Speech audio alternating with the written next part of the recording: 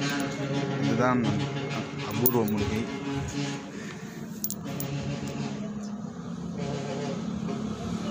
அபூர்வ மூலிகை. இந்த மூலிகை பேர் வந்து முள்ளிக்கீரை.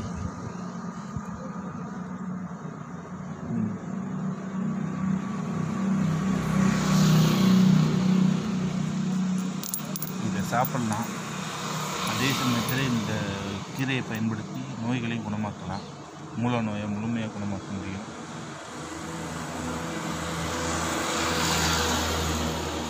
இதில் வந்து முள் இருக்கும் இடையிடையில்.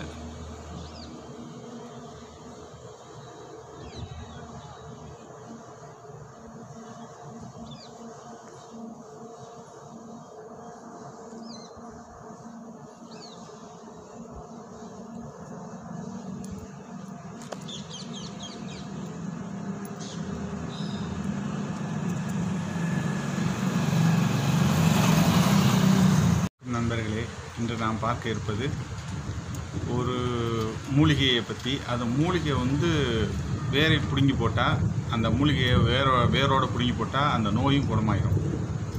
அப்படி ஒரு இதுவரையும் இது யாருமே போடாத ஒரு பதிவு.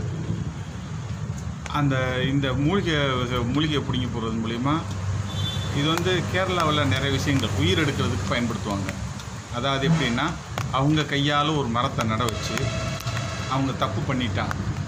அதாவது கள்ளக்கடத்தல் தொழிலில் இருக்கிறவங்க, நான் கேள்விப்பட்டது, கள்ளக்கடத்தல் தொழிலில் செய்கிறவங்க, இந்த கள்ள நோட்டு அடிக்கிறவங்க, அவங்கெல்லாம் என்ன பண்ணுவாங்கன்னா, கேரளாவில் இருக்காளுங்க போகும்போது நீ உண்மையானவனா இல்லையா அப்படின்னு தெரிஞ்சுக்கிறதுக்காக அப்படி அவன் தப்பு செஞ்சாங்கன்னா காட்டி கொடுத்தாங்கன்னா அவன் பேரை சொல்லி அந்த மந்திரத்தை சொல்லி அந்த மரத்தை பிடிங்கி போட்டாங்கன்னா அவன் செத்து போயிடுவான்.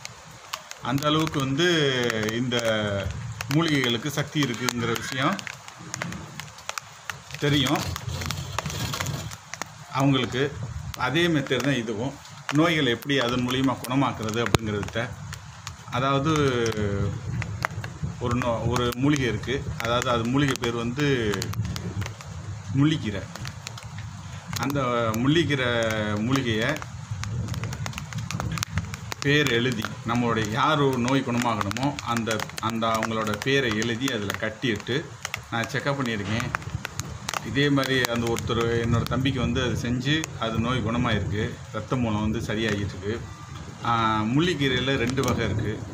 ஒன்று முள் இல்லாத கீரை ஒன்று இருக்குது. அடுத்து வந்து முள்ளிக்கீரையில் வந்து சாதாரண வர்ணம் உள்ளது இருக்குது. இன்னொன்று சிகப்பு வண்ணது உள்ளது. சிகப்பு வண்ணத்தை வந்து நீங்கள் பேரை எழுதி கட்டி அதை வந்து அவங்கள ஞாயிற்றுக்கிழமை கூட்டிகிட்டு போய் அவங்க பேரை சொல்லி ஆணி வேறு ஆகாமல் அதை பிடுங்கி அவர் தலையை சுற்றிட்டு தூக்கி போட்டு திரும்பி பார்க்காம வீட்டுக்கு வந்துட்டிங்கன்னா அந்த மூல நோய் குணமாயிரும், இரத்த மூலம். அதே மாதிரி சாதாரண மூலத்துக்கு வந்து சாதாரண முள்ளிக்கீரையை பிடுங்கி அதே மாதிரி செய்யலாம். அடுத்து வந்து எப்படின்னா, இந்த முள்ளிக்கீரையை வந்து புரண்டின்னு ஒரு ஊரில், ஏன்னா இது ஆரம்பத்தில் இதெல்லாம் நான் கேள்விப்பட்டது மட்டும்தான், புத்தகங்கள்லேயே நான் படிச்சிருக்கிறேன். எங்கள் அப்பாவுக்கு மூல நோய் இருந்துச்சு. அந்த மூல நோய் வந்து இரத்த மூலம் இருந்துச்சு. நான் இப்போ கண்ணால் பார்த்துருக்கேன். எங்கள் அப்பாவுக்கு ரத்தம் போகும்போது அப்படி பயங்கரமாக ரத்தமாக போகும். அப்புறம் வந்து அவங்க சொன்னாங்க, புரண்டிங்கிற ஊரில் போய் அவங்க பேரை சொல்லிட்டு வந்தால் ஏதோ மூலிகை பிடிங்கி போடுவாங்களாம், ஆனால் மூல நோய் குணமாயிருமா அப்படின்னு சொல்லி எங்கள் அப்பா அந்த இடத்துக்கு போனாங்க. அங்கே போயிட்டு பேரை சொல்லிவிட்டு காணிக்கை கொஞ்சம் கொடுத்துட்டு வந்தாங்க. அவங்க வந்து பேர் எழுதி அந்த வேரை பிடுங்கி போட்டதுலேருந்து எங்கள் அப்பாவுக்கு மூல நோயே கிடையாது. அந்த அளவுக்கு வந்து நம்பலாம் இந்த பதிவை. நானும் செஞ்சு பார்த்துருக்கேன்.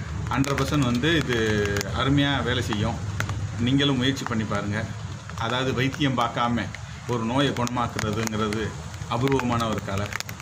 அதே மாதிரி இதை வந்து இது மட்டுமல்ல, இந்த மாதிரி வந்து நிறைய விஷயங்களுக்கு மூலிகைகளை பயன்படுத்தி எப்படி நோய்களை குணமாக்குறதுங்கிறத நான் பின்னாடி வர காலங்களில் நான் சொல்கிறேன்.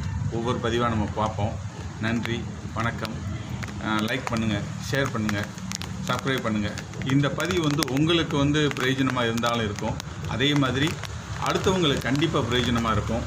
நீங்கள் கண்டிப்பாக இதை வந்து ஷேர் பண்ணுங்கள், லைக் பண்ணுங்கள், சப்ஸ்கிரைப் பண்ணுங்கள், பெல் ஐக்கான் அழுத்துங்க. நன்றி, வணக்கம்.